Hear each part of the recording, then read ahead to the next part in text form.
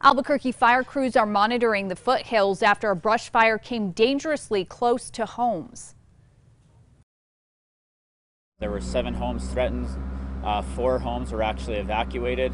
Residents were allowed back into their homes at 1 a.m. and no structures were lost.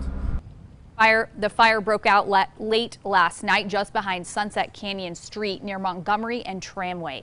Crews quickly got it under control before it reached any houses. The fire spread to about 5 acres and is now 70% contained. Firefighters are staying on site for the rest of the day to keep an eye on any hot spots. The cause is still under investigation, but officials say they have ruled out any natural causes like lightning.